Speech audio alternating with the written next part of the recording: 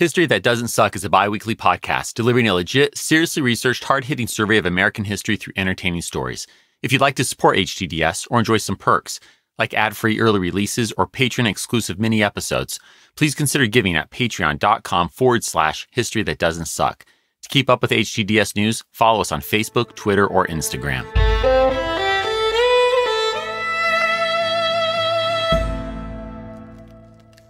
It's an unspecified day, likely 1905. The famous American author, Samuel L. Clemens, better known by his pen name, Mark Twain, is in his home at 21st Fifth Avenue in Greenwich Village, New York City. He's comfortable. The white-haired writer with a walrus mustache is wearing his dressing gown and slippers. And that's when his illustrator and friend, Dan Beard, drops in. What the details of this visit are, I can't say, but at some point, Mark Twain, who, in the wake of the Spanish-American and Philippine-American Wars, has become vice president of the American Anti-Imperialist League, decides to read a new short story of his to Dan. It's called The War Prayer. Let's listen in as Mark reads. It was a time of great and exalting excitement. The country was up in arms, the war was on, in every breast burned the holy fire of patriotism. The drums were beating, the bands playing, the toy pistols popping, the bunched firecrackers hissing and spluttering. On every hand and far down the receding and fading spread of roofs and balconies, a fluttering wilderness of flags flashed in the sun. Daily, the young volunteers marched down the wide avenue, gay and fine in their new uniforms, the proud fathers and mothers and sisters and sweethearts cheering them with voices choked with happy emotion as they swung by. Nightly, the packed mass meetings listened, panting, to patriot oratory which stirred the deepest deeps of their hearts, and which they interrupted at briefest intervals with cyclones of applause, the tears running down their cheeks the while. In the churches, the pastors preached devotion to flag and country and invoked the God of battles, beseeching his aid in our good cause, an outpouring of fervid eloquence which moved every listener. It was indeed a glad and gracious time, and the half-dozen rash spirits that ventured to disapprove of the war and cast a doubt upon its righteousness straightway got such a stern and angry warning that for their personal safety's sake, they quickly shrank out of sight and offended no more in that way. Sunday morning came. Next day, the battalions would leave for the front. The church was filled. The volunteers were there, their young faces alight with martial dreams. Visions of the stern advance, the gathering momentum, the rushing charge, the flashing sabers, the flight of the foe, the tumult, the enveloping smoke, the fierce pursuit, the surrender, them home from the war, bronzed heroes, welcomed, adored, submerged in golden seas of glory. With the volunteers sat their dear ones, proud, happy, and envied by the neighbors and friends who had no sons and brothers to send forth to the field of honor, there to win for the flag, or, failing, die the noblest of noble deaths. The service proceeded. A war chapter from the Old Testament was read. The first prayer was said. It was followed by an organ burst that shook the building, and with one impulse the house rose, with glowing eyes and beating hearts, and poured out that tremendous invocation. God, thee all terrible, thou who ordainest, thunder thy clarion and lightning thy sword. Then came the long prayer. None could remember the like of it for passionate pleading and moving and beautiful language.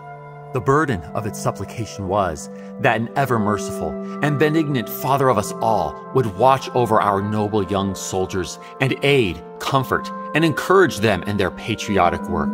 Bless them. Shield them in the day of battle and the hour of peril. Bear them in his mighty hand. Make them strong and confident, invincible in the bloody onset. Help them to crush the foe. Grant to them and to their flag and country imperishable honor and glory. An aged stranger entered and moved with slow and noiseless step up the main aisle, his eyes fixed upon the minister, his long body clothed in a robe that reached to his feet. his head bare, his white hair descending in a frothy cataract to his shoulders, his seamy face unnaturally pale, pale even to ghastliness. With all eyes following him and wondering, he made his silent way. Without pausing, he ascended to the preacher's side and stood there, waiting. With shut lids, the preacher, unconscious of his presence, continued with his moving prayer, and at last finished it with the words, uttered in fervent appeal, "Bless our arms, grant us the victory, O Lord our God, Father and protector of our land and flag." The stranger touched his arm, motioned him to step aside, which the startled minister did, and took his place. During some moments, he surveyed the spellbound audience with solemn eyes in which burned an uncanny light.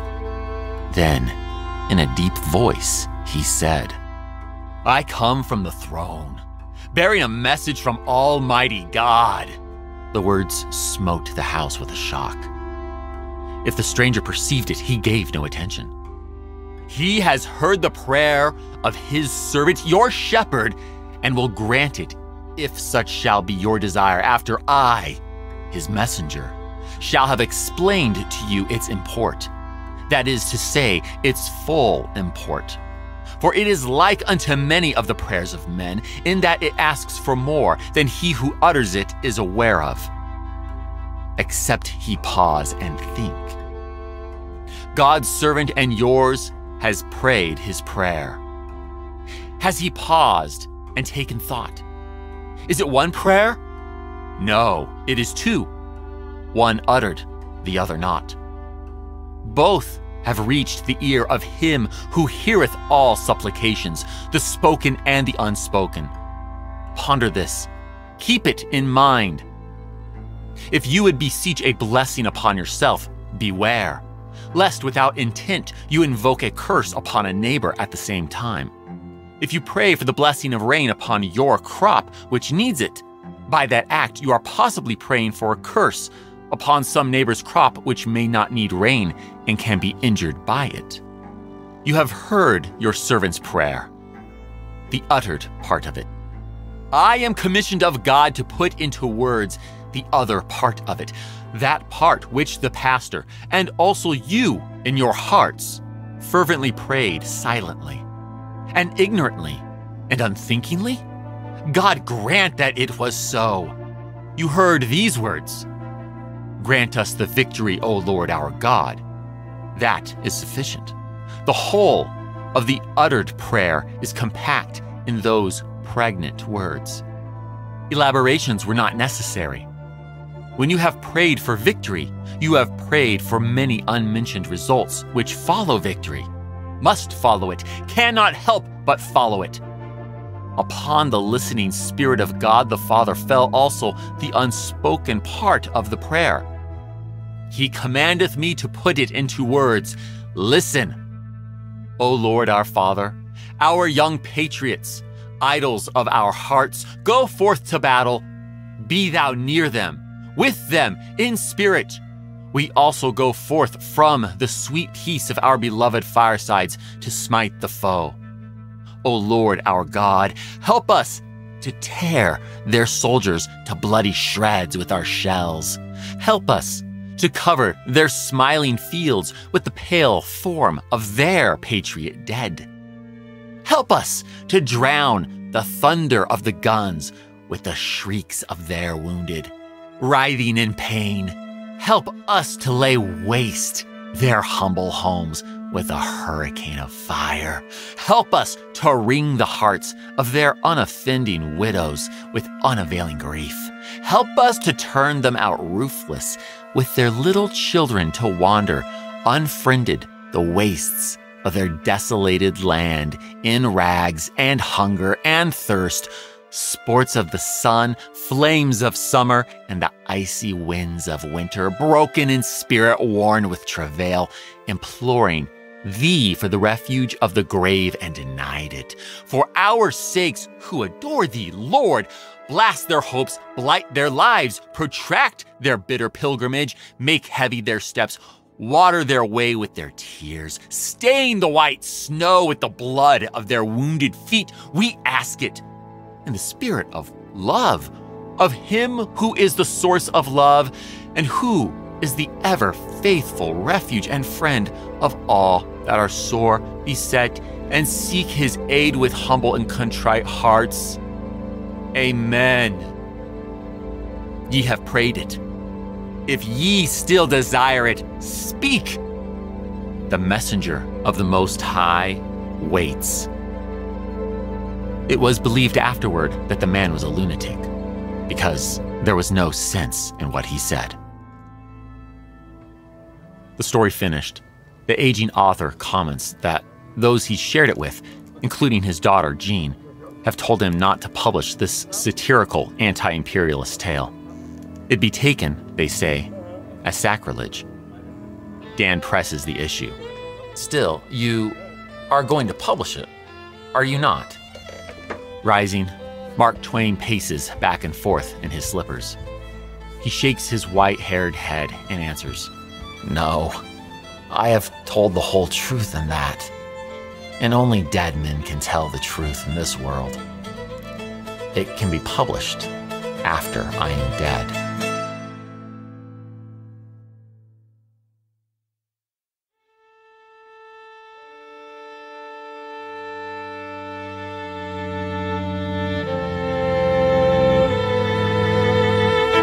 Welcome to History That Doesn't Suck. I'm your professor, Greg Jackson, and I'd like to tell you a story.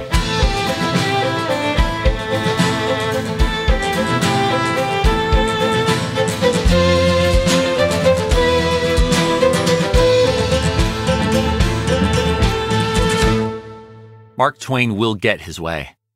This anti-imperialist short story of his we just heard, entitled War Prayer, won't be published in full until 13 years after his death, in 1923. But is he right? Would early 20th century Americans consider it sacrilege? In a way, that's our question today, because it strikes at the heart of the presidential election of 1900. That's right.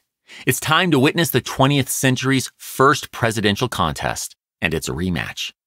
As in episode 98's 1896 election, we have the Republican, now incumbent president, William McKinley, squaring off against his Democratic challenger, the great commoner, William Jennings Bryan. And while WJB is certainly still thinking about bimetallism, he and the Democratic Party are also hoping to make this election a referendum of sorts on the McKinley administration's pro-imperialist policies. To follow all of this, we'll first head back a few years to witness the creation of the Anti-Imperialist League. We'll then see how and why New York's independent-minded, pro-reform, and pro-imperialism governor, Theodore Roosevelt, ends up as William McKinley's running mate. And finally, we'll take in two different narratives as the McKinley camp depicts American imperialism as a liberty-spreading virtue, and WJB calls it a liberty-killing vice. Mark Twain, Andrew Carnegie, Teddy Roosevelt, William Jennings Bryan. This episode has them all. And we start by returning to the year of the Spanish-American War. Here we go. Rewind. It's a warm summer's afternoon, June 15th, 1898, and a crowd of several hundred has gathered in Boston, Massachusetts, at what we might call one of the Republic's most sacred spaces, Faneuil Hall. Sure, it's seen some remodeling, but at its heart, this is the same brick building where 18th century patriots gave ear as James Otis and Samuel Adams railed against the Stamp Act, where 19th century abolitionists decried the legality of slavery. And today, these well-to-do Bostonians see themselves as adding to the legacy of this storied building as they come together to protest what they see as another egregious violation of American values: imperialism. Let me get you up to speed real quick. The USS Maine blew up in Cuba's Havana Harbor 4 months ago. The Spanish-American War officially began 2 months ago. And while this war started with the noble intention of liberating Cuba, some are now talking of annexing the Caribbean island, perhaps Puerto Rico too. And even though the Navy has nullified the threat of a Spanish naval attack coming from the Pacific, U.S. troops are now heading to the Philippines. What's more, this very day, this very minute, the House of Representatives is debating annexing the Hawaiian Islands via a joint resolution, and that, unlike these other islands, doesn't even have anything to do with Spain. All of this year's potential non-democratic overseas expansion is what's brought this anti-imperialist crowd together today. They've come in response to the call put out in the Boston Evening Transcript by a retired banker and respected community leader, Gamaliel Bradford. Okay, that's the long and short of things. Now let's see where this meeting goes. It's now 3 p.m. The crowd quiets down as the meeting's organizers ascend the few steps up to the raised platform and find their seats. Among those on the stand is Gamaliel Bradford, the kind-eyed, bearded Bostonian, a proud descendant of Plymouth Colony Governor William Bradford and abolitionist New Englanders. Soon approaches the podium. He calls the meeting to order, then begins his address. We are not here to oppose the war. We are here to deal with a far graver issue, to insist that a war begun in the name of humanity shall not be turned into a war for empire, that an attempt to win for Cubans the right to govern themselves shall not be made an excuse for extending our sway of alien peoples without their consent. We are to be a world power, but the question is whether we shall be a power for beneficence or malfeasance. Everything is against the policy of conquest. As Gamaliel finishes, others follow, likewise expressing concerns that the now powerful United States is on a path toward contradicting its values. These include the 70-year-old white-haired Unitarian minister, Reverend Charles G. Ames. Charles sets up two different visions of America's future, one noble, the other despotic, before warning against the latter, much like the old prophet in Mark Twain's, at this point, yet to be written, war prayer. In one, we may see puissant young America moving in the forefront of the nations along the lines of orderly progress, still free from entangling alliances, yet winning and deserving the confidence and cooperation, not alone of the English-speaking peoples, but of all the powers of the old world. Our example everywhere, the rebuke of despotism and the strong support of freedom and justice. In the other picture, we see America sinking to the level of those monarchies which rest on brute force, which crush their populations under cruel burdens of taxation, which centralize power at the expense of freedom, and which rarely hesitate to foment wars in order to extend their territory or to open doors for their trade. The policy of imperialism threatens to change the temper of our people and to put us into a permanent attitude of arrogance, testiness, and defiance towards other nations. Once we enter the field of international conflict as a great military and naval power, we shall be one more bully among bullies.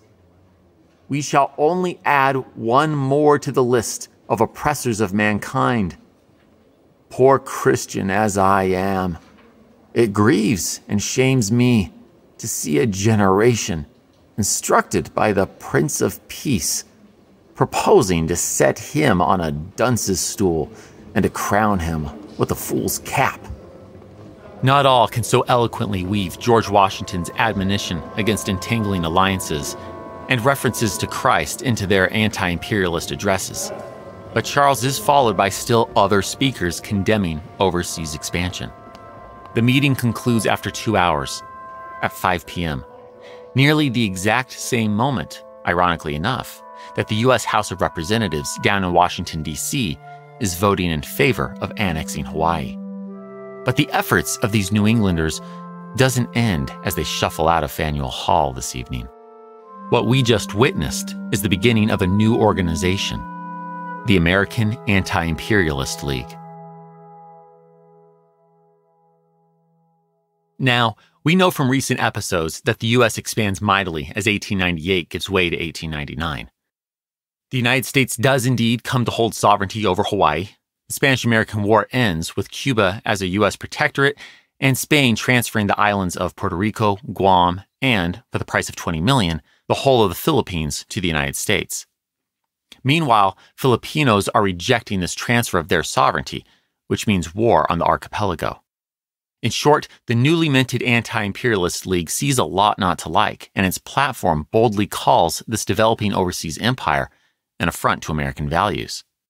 To quote it, "We hold that the policy known as imperialism is hostile to liberty and tends toward militarism, an evil from which it has been our glory to be free. We regret that it has become necessary in the land of Washington and Lincoln to reaffirm that all men, of whatever race or color, are entitled to life, liberty, and the pursuit of happiness. We maintain that governments derive their just powers from the consent of the governed.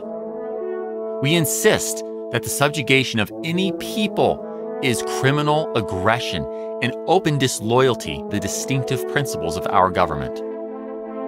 Damn, those are some harsh words for the McKinley administration and other pro-imperialists in Congress. But the Anti-Imperialist League isn't done. Its somewhat eclectic ranks include politicians, yes, but also intellectuals like Mark Twain, as we know from today's opening, as well as powerful figures from the business world, like Andrew Carnegie, or as he pronounces it, Carnegie. Ah, Andy. It's been a minute since we hung out with this Scottish-born steel tycoon back in episode 97, but I trust you recall that while Andy has received some bad press for practices at his steel mills, he holds a genuine belief in giving away wealth and following his moral compass, which is currently drawing him to the Anti-Imperialist League. As the Spanish-American War ends, Andy publishes an article suggesting that the question of empire will define the United States as much as the American Revolution and the Civil War. Here's a small taste. "Twice only have the American people been called upon to decide a question of such vital import as that now before them. Is the Republic, the apostle of triumphant democracy, of the rule of the people, to abandon her political creed and endeavor to establish in other lands the rule of the foreigner over the people? Triumphant despotism? Is she to exchange internal growth and advancement for the development of external possessions which can never be really hers in any fuller sense than India is British or Cochin China French? Such is the portentous question of the day." And Andy is willing to put his money where his mouth is on this one. As the ink is drying on the Spanish-American War-ending Treaty of Paris, he goes to see U.S. President William McKinley. Not only does he predict its terms will bring war to the Philippines, but he offers to pay the treaty's $20 million price for the islands if the U.S. will relinquish sovereignty and control to the Filipino people. Of course, we know from episode 107 that this wealthy Republican industrialist will not prevail upon the Republican president on the issue, particularly not with William's desire to get reelected next year. Yet, Will McKinley isn't the Republican in an executive office we need to be mindful of right now. Up in New York, there's another who might share Will's imperialist leanings, but is far more willing to color outside the lines as he battles Gilded Age excess: Governor Theodore Roosevelt. We've caught a glimpse of Theodore, or Teddy, or TR as he's also known, a number of times in past episodes. We certainly can't forget his daring charge at the Battle of San Juan Hill. Nor can New Yorkers. It's part of why they elected the Rough Rider cowboy colonel as their governor in 1898. That said, the Empire State's Republican Party bosses aren't fans. Teddy doesn't mind the political machine the way they'd like. Though not extreme in his approach, TR is more concerned with the needs of the average citizen than the will of party leaders. In fact, New York's aging, balding, humorless Republican U.S. Senator Thomas Platt wasn't even sure he wanted Teddy to win the governor's mansion. Yet, despite being nearly complete opposites, the two Republican New Yorkers have managed to get along fairly well since Teddy became governor. At least, they had until recently. The question of Louis Payne's reappointment as the state's superintendent of insurance is looking to upset everything. Teddy knows that Lewis is crossing ethical lines with big business. The mustachioed, bespectacled governor considers Lewis a weasel who, quote, represents the straightest sect of the old-time spoils politicians, close quote. Whew, no wonder Teddy wants this holdover appointee from the last governor gone. Unfortunately, party boss and Senator Thomas Platt is going to fight him tooth and nail on this one. He and Lewis are good friends. Weeks pass. Teddy proposes a compromise. He'll appoint one of the senator's other but more ethical friends as superintendent, Francis J. Hendricks. Yet, the senator won't budge, not even when, in mid-January 1900, evidence emerges that Lewis Payne has abused the position of superintendent of insurance to procure a $435,000 loan. Finally, Teddy hits the senator with an ultimatum. Either compromise on a new superintendent, or, when the state legislature meets on January 24th, he'll put forth still another name that Thomas is sure to like even less. And that threat sets the stage for some high-stakes politics the night before. It's Tuesday evening, January 23rd, 1900. New York Governor Theodore Roosevelt is at one of his favorite places in NYC, the Union League Club. Founded in the midst of the Civil War by pro-Union New Yorkers, the Union League Club is now in its third home, a gorgeous, calmed mansion at 5th Avenue and 39th Street, and has become a prestigious who's who of national leaders. Indeed, join the gents chatting and dining here on any given night, you just might bump into the famous political cartoonist Thomas Nast, the banking titan J.P. Morgan, or, of course, the governor, Teddy. TR loves the club, so when Benjamin Odell asked if they could talk about this superintendent of insurance situation one last time, the governor told Ben this is where he would find him tonight. Once seated and situated, the two Republicans get down to business. Teddy again offers his compromise. While he won't permit Lewis Payne to continue as superintendent of insurance, he is willing to accept another of Senator Thomas Platt's men, Mr. Francis Hendricks. But Ben makes it clear that he isn't here to negotiate. He's here on behalf of the senator and party boss to deliver a threat. Teddy can reinstate Lewis Payne as superintendent, or the senator will ensure his reputation and political career are destroyed. Ben urges TR to give in, for his own sake. Now, I doubt Teddy wants to die on this hill. But then again, this is the same Rough Rider colonel who charged up San Juan Heights Kettle Hill during the Spanish-American War. Theodore Roosevelt doesn't die on hills. He just takes them. Teddy rises from his chair. Nothing is to be gained from further talk. I might as well go. Ben answers with another warning. This is your last chance. Ruin is ahead of you if you refuse it. Whereas if you accept, everything will be made easy. Teddy shakes his head. There's nothing to add to what I have already said. You have made up your mind. I have. You know it means ruin. Well, we'll see about that. Teddy begins walking toward the door. Ben calls out, You understand the fight will begin tomorrow and will be carried on to the better end. Yes. Good night. As Teddy opens the door to leave, Ben finally appreciates that the governor isn't playing. His poker face breaks as this servant of the party machine calls out, Hold on. We accept. Send in Hendricks. The senator is very sorry, but he will make no further opposition. The Rough Rider has won. He's proven that he, not the state's party bosses, will execute the office of governor. TR will take a crack at reining in big business, too, as he pushes the legislature to enact a tax on franchises over public utilities. But Senator Thomas Platt and his New York Republican cronies aren't ready to concede. If anything, Teddy's besting the senator has just convinced them all the more that this Rough Rider must leave the governor's mansion. But if the party boss and senator can't control Teddy, maybe he can promote him out. There is a chance for that. Vice President Garrett Hobart's heart troubles put him in the grave last November, meaning President William McKinley needs a new running mate for this year's presidential election. And VP is an honorable role, yet one with little responsibility or influence.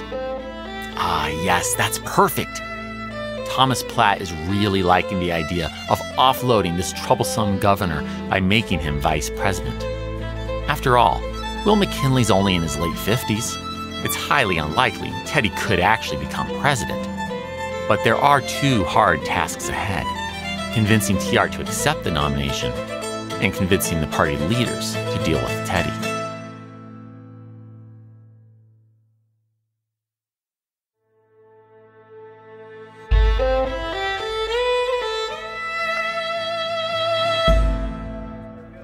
It's mid-June 1900, the weekend before the Republican National Convention in Philadelphia, Pennsylvania. 4 early arriving Republicans from New York are seated in Senator Thomas Platt's room at the Hotel Walton, engaged in an intense conversation. Apart from the senator, the others present are Edward Louderback, a.k.a. Smooth Ed, the senator's friend whom we met at the Union League Club, Benjamin Odell, and the very man he met there, New York Governor Theodore Roosevelt. The topic of their discussion is the possibility of Teddy's nomination for vice president at the soon-to-start convention. Teddy slams his fist on the table and exclaims, "I can't do it!" It's about this same time that a delegate from Kansas, J.R. Burton, makes his presence known. He and his fellow Kansans have been waiting patiently to meet TR since he told them he'd be back in a few minutes, about an hour ago. J.R. addresses the former Rough Rider. "Colonel Roosevelt, the delegation from the imperial state of Kansas is waiting upstairs for you to keep your promise." As JR continues, it's clear these men from Kansas mean to nominate Teddy for VP. The senator's face lights up. Ben Odell chimes in. "Well, that settles it." Teddy sighs, stands up, and goes to greet this group of Midwestern delegates. TR's preeminent multi-volume biographer, Edmund Morris, will later sum up this week of the Rough Rider's life perfectly. Quote, "Theodore Roosevelt's behavior at the Republican National Convention in June 1900, while entirely characteristic, was so puzzling as to defy logical analysis." Close quote. Let me elaborate. We know that Teddy genuinely does not want to be nominated for vice president. Yet, he chose to attend the convention. What's more, he stayed in the limelight throughout the week. It seems Teddy has genuine misgivings, but also doesn't know how not to move forward with this nomination for vice president. And perhaps his dear friend, the senator from Massachusetts, Henry Cabot Lodge, is wearing him down. Unlike the senator from New York who wants Teddy in D.C. to get rid of him, this senator sees vice president as the smart next move for his bespectacled friend's career. Meanwhile, the support gathering for Teddy as VP at this convention has chairman and Republican kingmaker Mark Hanna terrified and furious. As an opponent of the Spanish-American War, Mark is strongly opposed to the candidacy of this pro-war Rough Rider. He can't believe New York Party bosses think the way to silence TR is to elevate him from governor to VP. In fact, the kingmaker loses it on a group of pro-Teddy delegates. When they ask him what's the matter with the Rough Rider's candidacy, Mark answers, "Matter? Matter? Why, everyone's gone crazy. What is the matter with all of you? Here is this convention going headlong for Roosevelt, for vice president. Don't any of you realize that there's only one life between this madman and the presidency? Platt and Kay are no better than idiots. What harm can he do as governor of New York compared to the damage he will do as president if McKinley should die?" Wow. If that's not a hard no, I don't know what is. But perhaps Mark's king-making powers are diminishing. If he has any doubts about that, he sees it firsthand as the convention gets started. It's just past 12 noon, June 19th, 1900.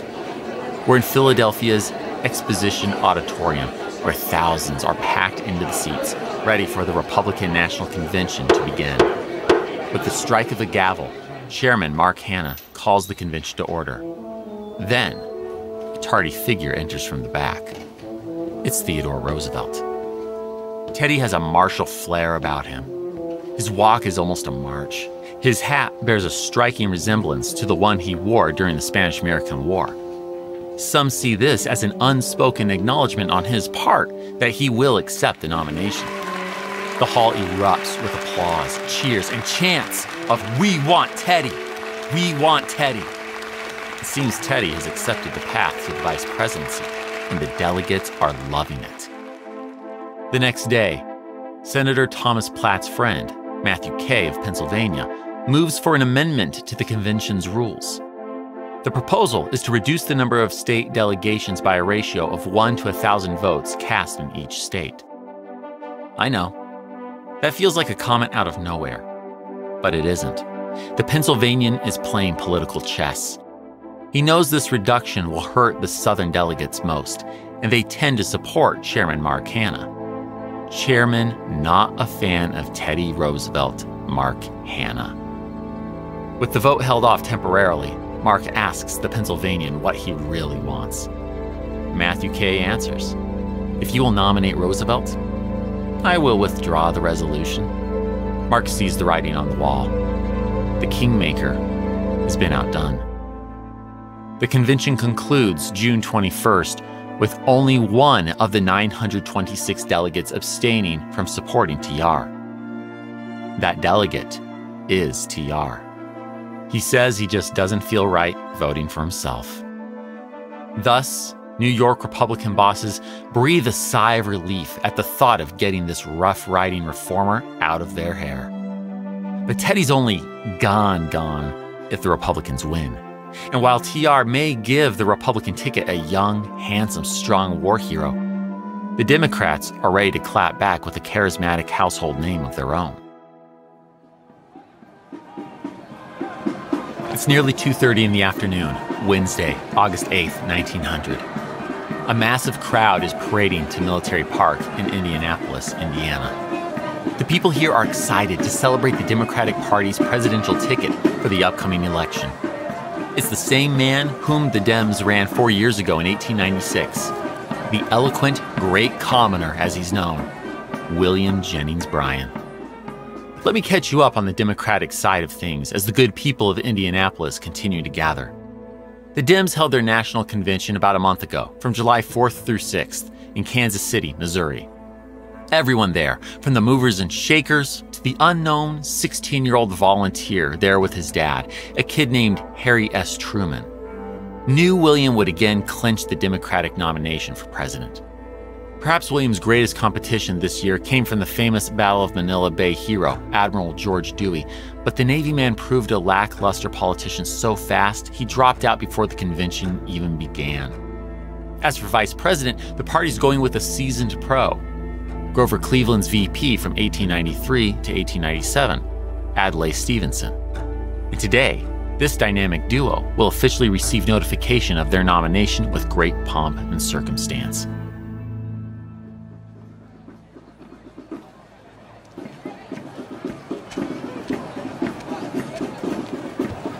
The bearded and balding Confederate veteran turned U.S. Senator and Democratic National Chair, James K. Jones, comes forward and leads the meeting's opening exercises.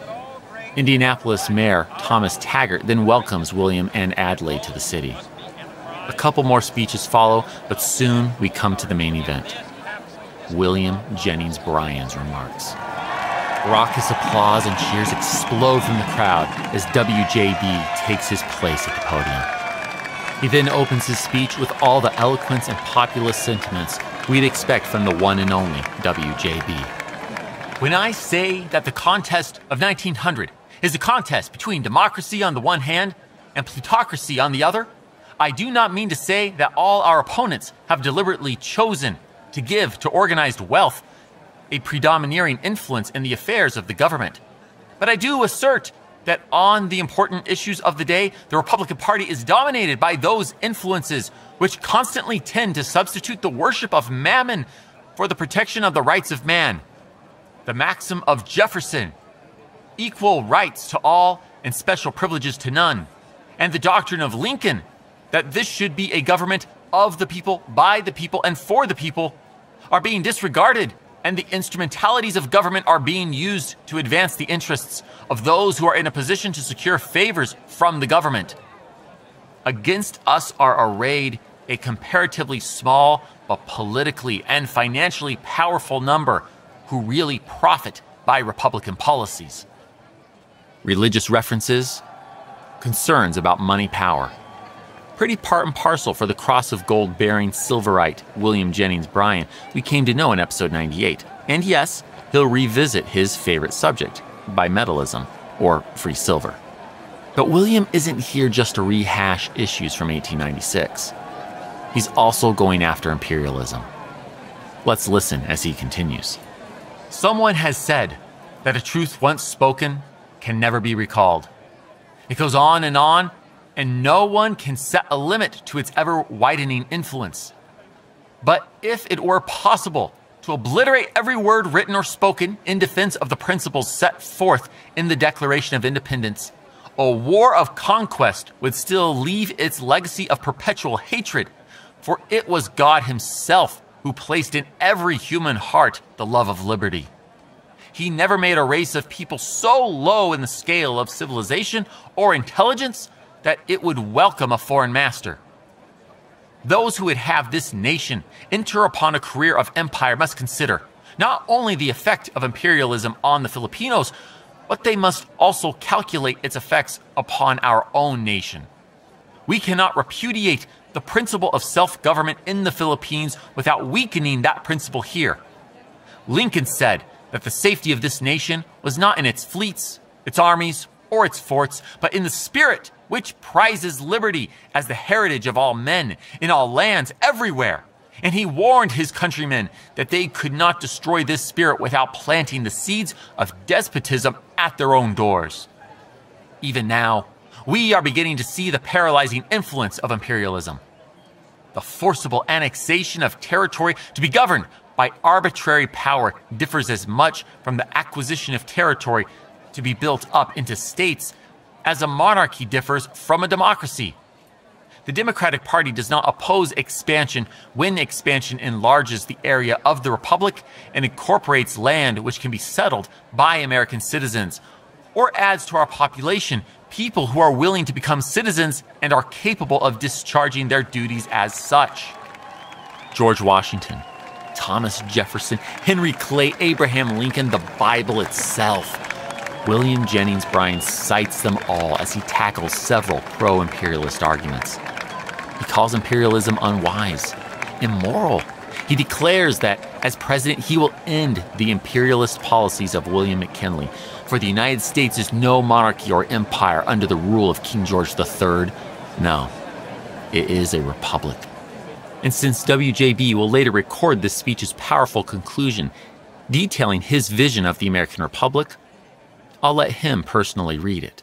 I can conceive of a national destiny which meets the responsibilities of today and measures up to the possibilities of tomorrow.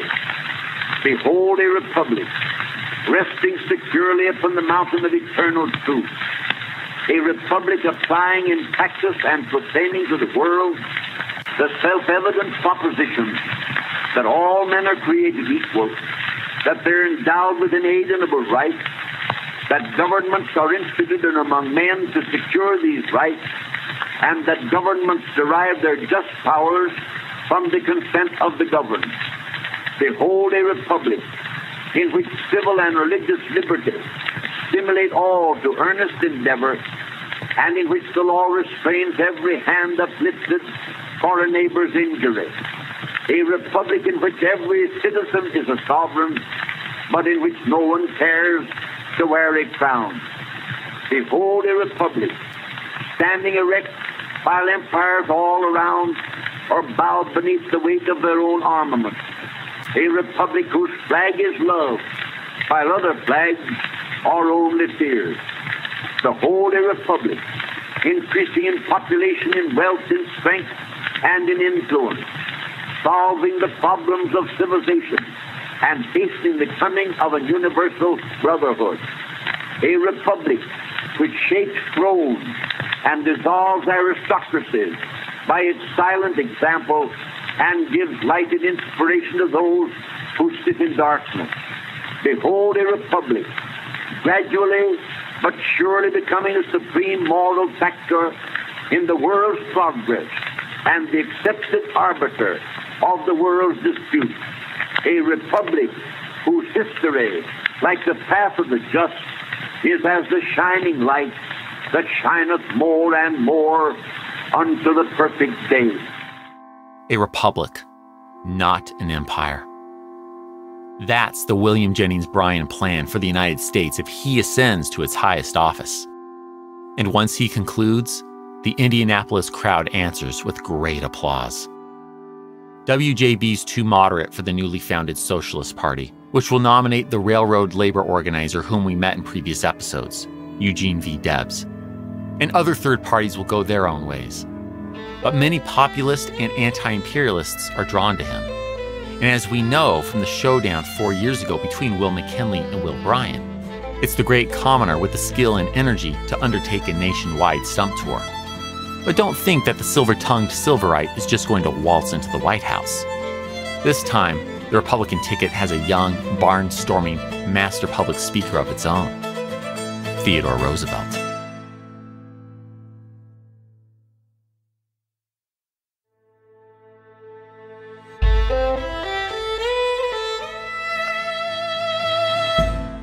It's about 4 in the afternoon, Tuesday, October 2nd, 1900. We're in downtown Lincoln, Nebraska, near the corner of 9th and P Streets, where thousands of excited citizens line the sidewalks, hang from windows, and stand on balconies. The people clap and cheer as Spanish-American War veterans parade through. But they really grow excited at the sight of the carriage behind the troops. It's transporting some high-ranking dignitaries, and among them is the man of the hour, the hero of San Juan himself, the Republican vice presidential nominee, New York Governor Theodore Roosevelt. Teddy gladly waves to all as he passes by.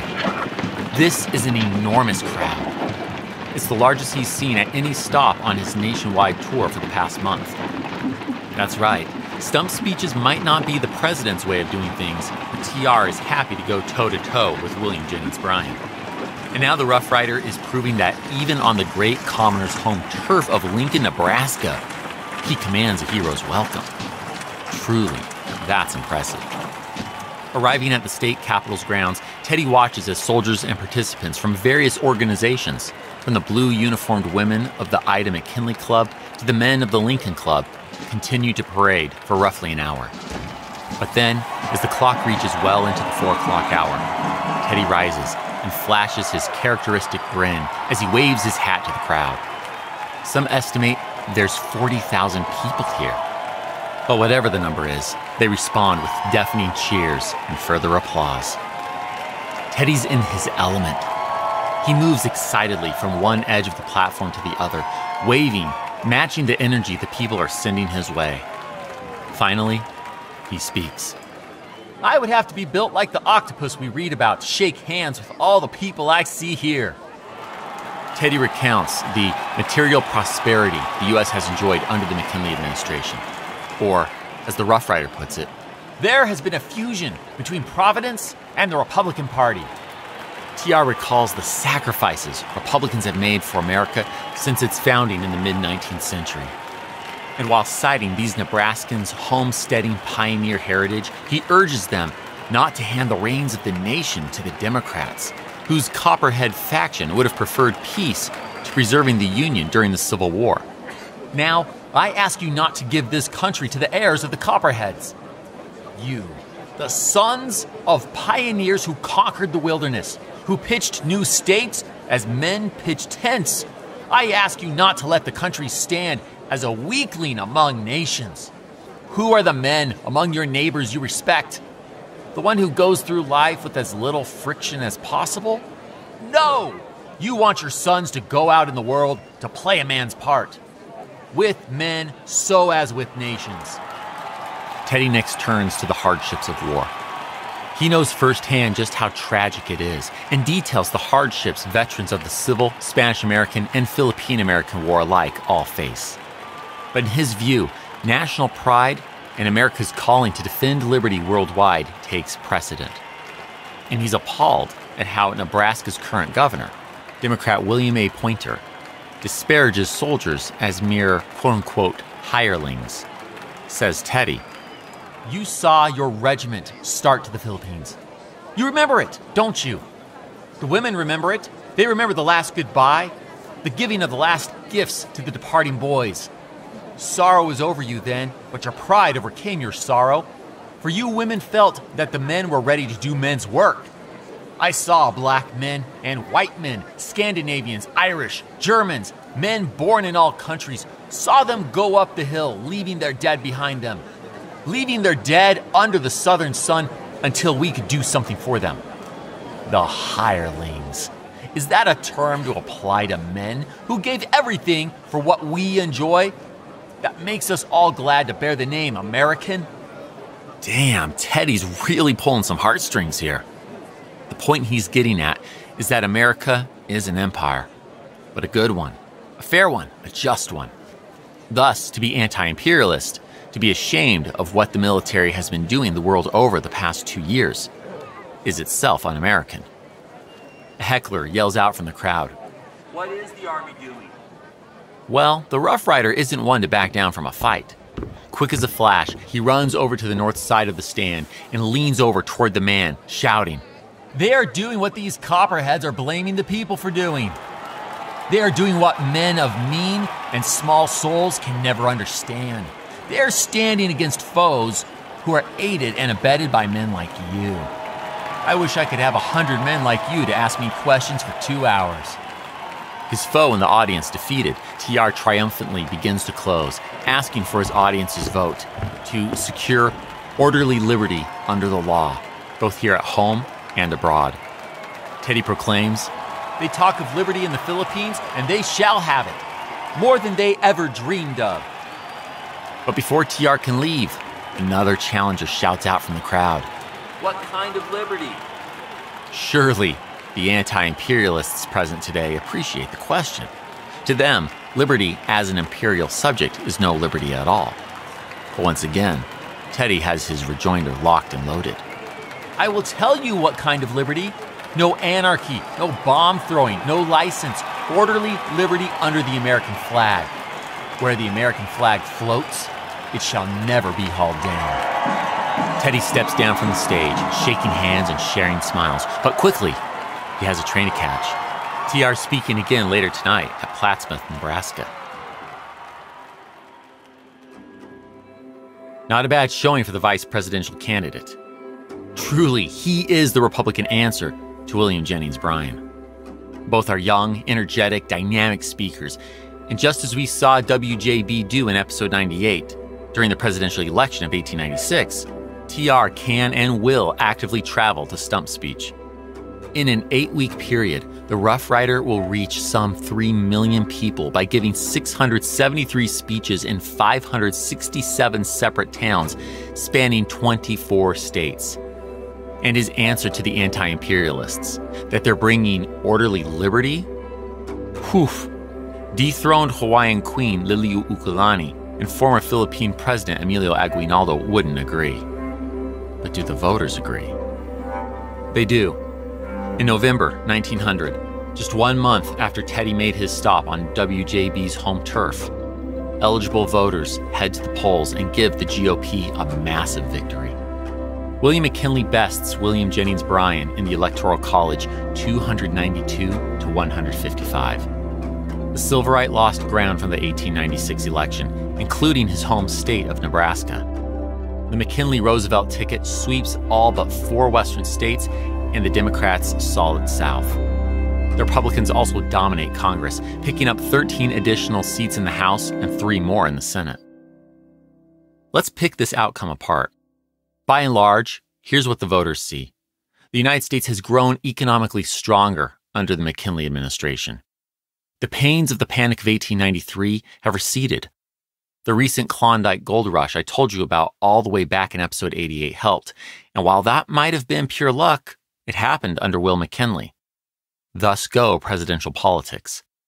Meanwhile, Secretary of State John Hay's open-door policy has boosted trade in the highly valued markets of China.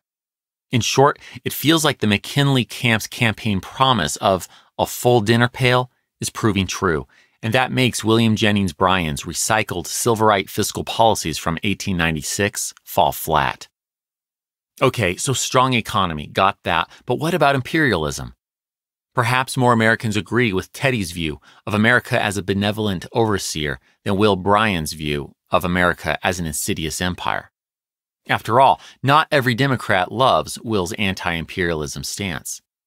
The Democratic newspaper, the Memphis Scimitar, describes WJB's anti-imperialist speeches as being, quote, composed of about equal parts of misapplied sentiment, garbled history, and championship of semi-savages whose hands are red with American blood, which will be welcomed by the Bolo men in the jungles and Europeans who are jealous of our country's progress in wealth, power, and international progress.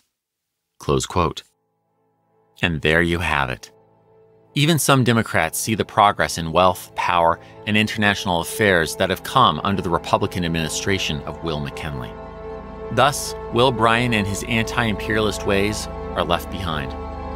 But don't worry, WJB fans. This isn't the last we'll hear from the great commoner. Though, for the moment, the men leading the United States into an overseas frontier at the dawn of what might prove to be an American century are William McKinley and his new VP, Theodore Roosevelt. Time to administer the oath of office. It's March 4th, 1901. Surrounded by congressmen, diplomats, other supporters, and of course, Theodore Roosevelt, President William McKinley stands on a star-spangled platform before the U.S. Capitol's likewise flag-draped East Front. Intermittently but hard-falling rain has chased off some, but a sizable crowd nonetheless stands steady without concern for any heavenly deluge, while cameras shutter and the Supreme Court's Chief Justice, Melville Fuller, administers the oath of office to the re-elected president. Having been sworn in, Will leans down and kisses the Bible. The crowd loves it. They look on eagerly as Will moves to the platform's front. It's time for his second inaugural address.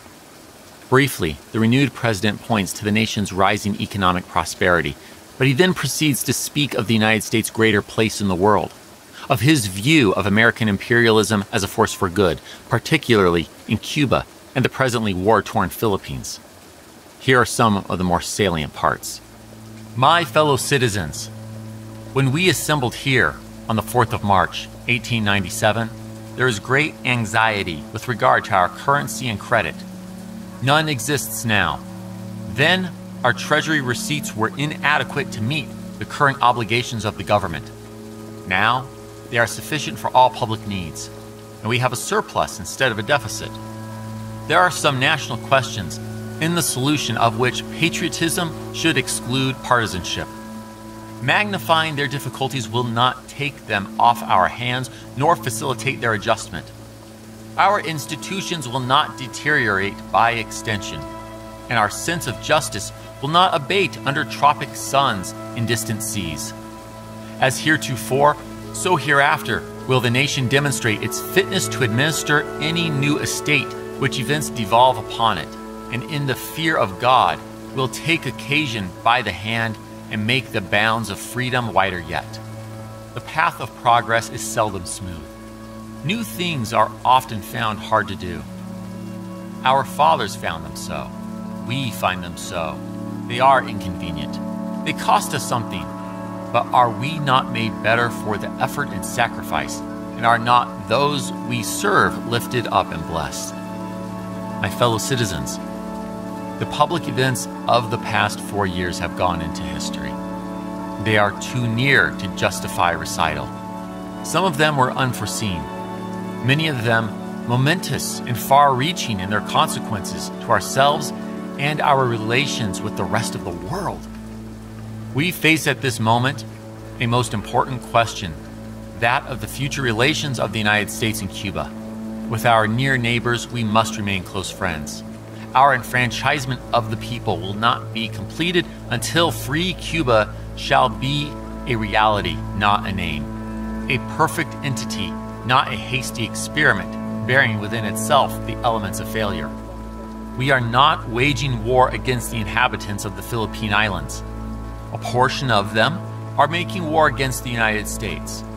By far, the greater part of the inhabitants recognize American sovereignty and welcome it as a guarantee of order and of security for life, property, liberty, freedom of conscience, and the pursuit of happiness. Order under civil institutions will come as soon as those who now break the peace shall keep it. Force will not be needed or used when those who make war against us shall make it no more. May it end without further bloodshed, and there be ushered in the reign of peace to be made permanent by a government of liberty under law. Will McKinley is no speechmaker like his rival, William Jennings Bryan, or his now Vice President, Theodore Roosevelt. But he's articulated well why the American electorate has stood by him a second time. A robust economy and support for an American overseas empire. It seems Mark Twain's friends and family might be right. If published, his soon-to-be written anti-imperialist tale, War Prayer, would likely be taken as sacrilege. Sounds like the famous author, Andrew Carnegie, and the rest of the Anti-Imperialist League have their work cut out for them. But whatever one's position on imperialism, it's hard to disagree with Will McKinley on one thing. These last 4 years, the American age of imperialism, have been full of events, as Will put it, far-reaching in their consequences to ourselves and our relations with the rest of the world. From the Pacific to the Caribbean, U.S. territory is no longer bound to the North American continent, and the nation has proven its war capabilities against that of a European power. Truly, the United States is ascendant. But a question must linger in the minds of Republican Party bosses. Will their gamble of making the cowboy Teddy Roosevelt vice president pay off? Will this really keep him out of the game for the next 4 years? I guess we'll just have to find out next time. History That Doesn't Suck is created and hosted by me, Greg Jackson. Episode researched and written by Greg Jackson and Zachary Weaver. Additional research by Kelsey Dines. Production by Airship. Sound design by Molly Bach. Theme music composed by Greg Jackson. Arrangement and additional composition by Lindsey Graham of Airship. For bibliography of all primary and secondary sources consulted in writing this episode, visit htdspodcast.com. HTDS is supported by fans at patreon.com/history that doesn't suck. My gratitude to you kind souls providing funding to help us keep going. Thank you. And a special thanks to our patrons whose monthly gift puts them at producer status. Annette Averill, Foxcar Barrett, Christopher Beckett, Victoria Bennett, Boosh, Amanda and Kelsey Bragg, Henry Brunges, Will Caldwell, Beth Chris Jansen, Christopher Cottle, Charles Devier, John Frugal Dougal, Kyle Decker, Bob Drazovich, Joe Dobis, Michael and Rachel Ercolini, Nate Farr, Kyle Gensler, Paul Goringer, Lee Goldman, Jennifer in Houston, Mike Healy, Brad Furman, Noah Hoff, Jeremy James, Melanie Jan, Dex Jones, John Keller, Kristen Kennedy, Todd Kime, Amber Clandred, Sue Lang, Dave Longlinay, Aaron Lapellis, Chris Mendoza, Rich Miller, Matthew Mitchell, Michael McWhorter, Jeffrey Moots, Nick Navoda, Fox Osborne, Amanda Parker, Christopher Pullman, Sean Reagan, Samuel Siedel, John Schaefer, David and Alexander Sharp, John Savage, Scott Slaymaker, Durante Spencer, Thomas Stewart, Bill Thompson, Sarah Treywick, TJ Walker, and Jeffrey Watts. Join me in 2 weeks, where I'd like to tell you a story.